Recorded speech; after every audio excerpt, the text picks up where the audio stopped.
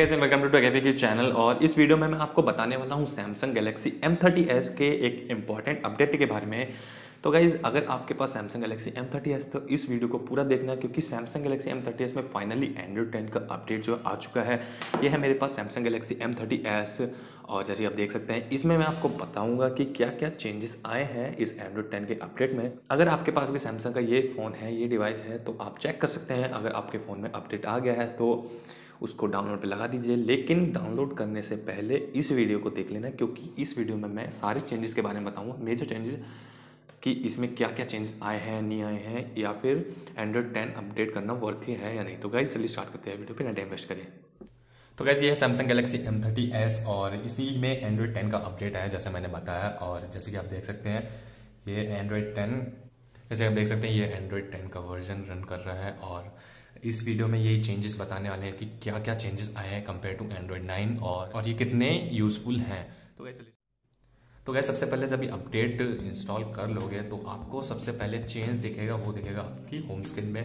अगर आपने गौर किया हो तो ये जो बटन्स हैं, वर्चुअल बटन्स से नीचे आप देख सकते हैं इनका साइज थोड़ा सा इंक्रीज हुआ है। अगर आपने ध्यान दिया हो तो आपको पता लगेगा कि इनका साइज जो है वो इंक्रीज हुआ। तो ये गाइस पहला चेंज है एंड्रॉइड 10 में सैमसंग के। और गाइस दूसरा जो चेंज आपको देखने को मिलेगा वो नोटिफिकेशन पैनल में होगा। जैसे कि आप देख सकते हैं यहाँ पे जो ये चीज़ है, ये न्यू बटन आया है, इससे आप जो है फ़ोन स्विच ऑफ कर सकते हैं। ये आपको सैमसंग के फ्लैगशिप डिवाइसेस में देखने को मिलता था। तो गाइस अब ये फीचर इसमें भी आ गया है। और तीसरा फीचर इसी नोटिफिकेशन पैनल में आपको देखने को मिलेगा, वो है ये फोकस मोड। डिजिटल वेलबींग पहले था लेकिन फोकस मोड का ऑप्शन नोटिफिकेशन पैनल में नहीं था। तो गाइस ये भी ऑप्शन आपको ऐड होके मिलता है। और गाइस चौथा जो आप चेंज देखोगे वो देखोगे अपने ऐप ड्रॉअर में। अगर आपको ध्यान हो तो गाइस ये जो आप देख सकते हैं नीचे डिस्कवर का ऑप्शन, ये न्यू ऐड हुआ है जो एंड्रॉइड 9 में पहले नहीं था। अगर आप इस पर क्लिक करोगे डिस्कवर तो आपको ये कुछ ऐसा दिखने को मिलेगा, स्टार्ट विद योर इंटरेस्ट, यानी आपकी इंटरेस्ट की चीज़ देखने को मिलेगी। मान लीजिए आप सोशल ऐड करते हो उसमें गेमिंग या म्यूजिक, तो उसके बाद आप नेक्स्ट करिए और आपको उसी रिगार्डिंग आपको पॉपुलर ऐप्स देखने को मिल जाएगी। अगर आप चाहते हैं इनको इंस्टॉल करने के लिए तो आप इंस्टॉल कर सकते हैं, वरना आप इसको हटा भी सकते हैं। अगर आपको ये नहीं चाहिए डिस्कवर ऐप तो आप इसको फोन सेटिंग में हटा सकते हैं, जैसे होम स्क्रीन सेटिंग, इसमें आप जो है डिस्कवर का ऑप्शन हटा सकते हैं। देखिए अब आपको डिस्कवर का ऑप्शन नहीं मिलेगा। तो गाइज ये भी एक जो अपडेट है। गाइज अब आपको पांचवा अपडेट जो मिलता है वो है सेटिंग्स में।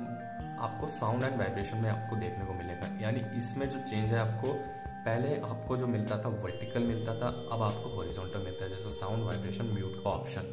गाइस ये भी एक न्यू अपडेट है। उसके अलावा जो है वो साउंड एंड वाइब्रेशन में छठा अपडेट है, वो है सेपरेट ऐप साउंड का। जाए गाइस देख सकते हैं सेपरेट ऐप साउंड, ये आपको पहले देखने को नहीं मिलता। अब इसमें ये है कि मान लीजिए आप कोई भी म्यूजिक ऐप या फिर यूट्यूब या फिर कोई भी वीडियो ऐप देख रहे हैं, उसमें अगर आप चाहते हैं कि कोई भी एक पर्टिकुलर ऐप किसी और डिवाइस में साउंड प्ले करे तो गाइस ये आपको उसमें हार्मफुल करेगी। टर्न ऑन करके इसमें आप सेलेक्ट कर सकते हैं ऐप, मैंने ऑलरेडी सेलेक्ट की हुई है, तो आप फ़ोन और ब्लूटूथ से सेलेक्ट कर सकते हो। अगर आप स्पीकर में बजाना चाहते हो तो ब्लूटूथ से डिवाइस करना कनेक्ट ज़रूरी है।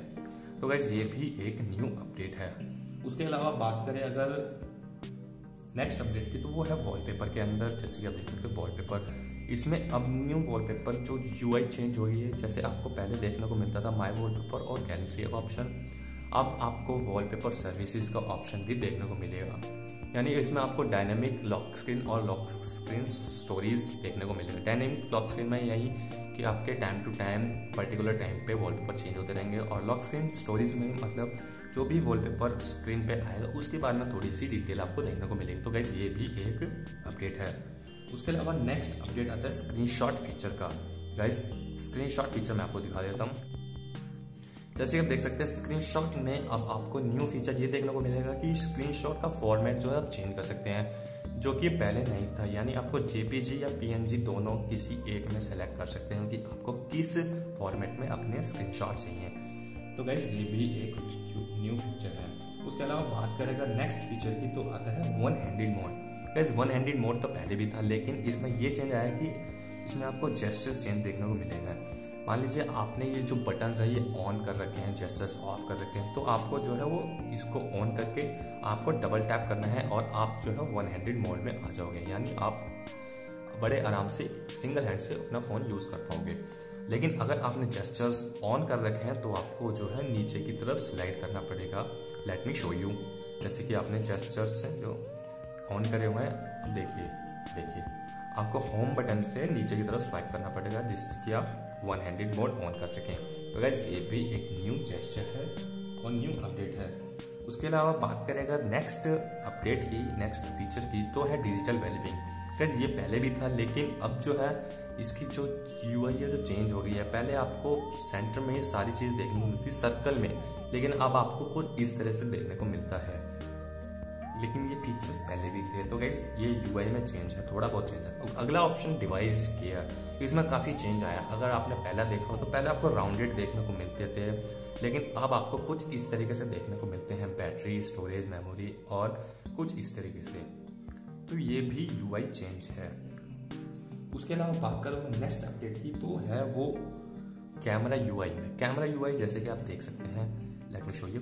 कैमरा यूआई में आपको अपने आप पता लग जाएगा कि क्या चेंजेस हैं, यानी ये जो लाइव फोकस, फोटो, वीडियो, इनके आइकन थोड़े बड़े हैं और इनकी पोजीशन भी चेंज हो गई। पहले फोटो के राइट साइड में वीडियो नहीं था, लेकिन अब राइट साइड में है। और सारे ऑप्शन पहले यहीं था, लेकिन अब सारे ऑप्शन मोर में आके आपके हाइड हो गए हैं, जैसे प्रो, नाइट, स्लो मोशन, ये सारे, और AR इमोजी का। तो गाइस ये भी एक न्यू फीचर है। उसके अलावा अगर आपने गौर किया हो तो गाइस आपको स्टार्टिंग में ही पता लग जाएगा कि क्या चेंज है, वो है एनिमेशन में। अगर आपने ध्यान दिया हो एनिमेशन में, लेट मी शो यू, ये जिस स्टाइल से खुलता है, जिस एनिमेशन से खुलता है, ये इसमें थोड़ा सा चेंज आया है। Let me show you. जैसे कि आप देख सकते हैं ये थोड़ा सा चेंज है। तो गाइस ये भी एक न्यू अपडेट है। गाइस वॉल्यूम में आपको चेंज देखने को मिलेगा। अगर आप ये पहले नोटिस किया हो तो कहते हैं कि वॉल्यूम का जो शेप है, आइकन है, वो काफ़ी छोटा आ रहा है, लेकिन पहले जो है एंड्रॉइड 9 में बड़ा आता था, जैसे कि आप देख सकते हैं। तो गाइस ये कुछ फीचर्स थे और एंड्रॉइड 10 में जो कि आपको देखने को मिलेंगे। ज़्यादा ऐसे फीचर्स नहीं है जो काफ़ी फ़ोन को चेंज कर दे, सारे अपडेटिंग फीचर्स थे जो अपडेट जरूरी थे। और गाइस इसमें जो एंड्रॉइड 10 के साथ अपडेट आया था उसमें सिक्योरिटी पैच लेवल भी आता है, यानी आपको 1 मार्च 2020 का सिक्योरिटी पैच लेवल देखने को मिलता है। तो गाइज यही सारे फीचर्स थे एंड्रॉइड 10 में। अगर आपको फीचर्स ये चाहिए तो आप एंड्रॉइड 10 में कन्वर्ट कर सकते हो, अपना फ़ोन अपडेट कर सकते हो, लेकिन इट्स नॉट वर्थी। लेकिन एंड्रॉइड 10 क्योंकि 1400 MB का है, तो गाइज अगर आप अपडेट नहीं करते तो आपको रिग्रेट नहीं होगा, लेकिन आप अपडेट करते हैं तो भी आपके लिए कोई प्रॉब्लम नहीं है, बस आपको सिक्योरिटी पैच लेवल मिल जाता है। तो गाइस इस वीडियो में इतने था। अगर आपको वीडियो पसंद आई हो, एंड्रॉइड 10 के फीचर्स पसंद आए हों, तो वीडियो को लाइक कर देना, शेयर कर देना और चैनल को सब्सक्राइब कर देना। तब तक के लिए बाय बाय।